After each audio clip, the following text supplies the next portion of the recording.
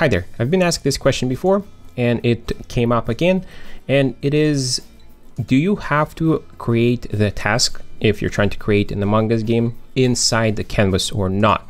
So is there a way of actually creating the task without using the canvas? And the answer is yes, you can make the task not inside the canvas. Now I'll show you the setup that I followed to make that happen. If you watched the tutorial when I was building this task, you saw that I actually made it inside the scene, so it was separate.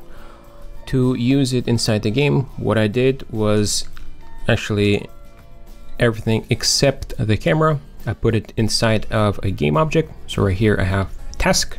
So if I remove that and add this game object here, you can see it's about the same, except I changed the scale so it's scaled correctly in the game. So that's what I did. But there's one more thing that I did for it to actually order correctly for the images. So if you take a look at one of the images, right here you have the additional settings for sorting layer, and I created another sorting layer called task. I put all of the task sprites onto a task sorting layer. That way it's easier to sort them. So the default is usually the lowest layer, and you can add other layers if you want and change the sorting of it how you like. So with this setup, then if I go and open my main game, all I have to do to load that task in my game is add this task to the main camera.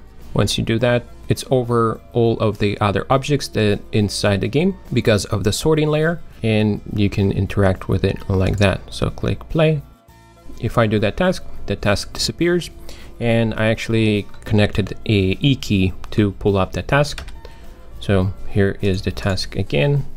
I can click E to turn that off, and the character, I can control it that way. So that's what I mean about the option of using the sorting layer to display the task over your other game sprites. If someone is interested in how I created the script for loading that task, I attached the script to the main camera because that's where I want to create the task. Right here for that script, load task, I passed in the task that I want to load. I just have it one. You can load multiple and then pass in parameters to specify which one you want to load and have different conditions that will need to be met for the task to be able to be loaded. So inside here, all I have is the task that I showed. You can make it an array if you have multiple tasks.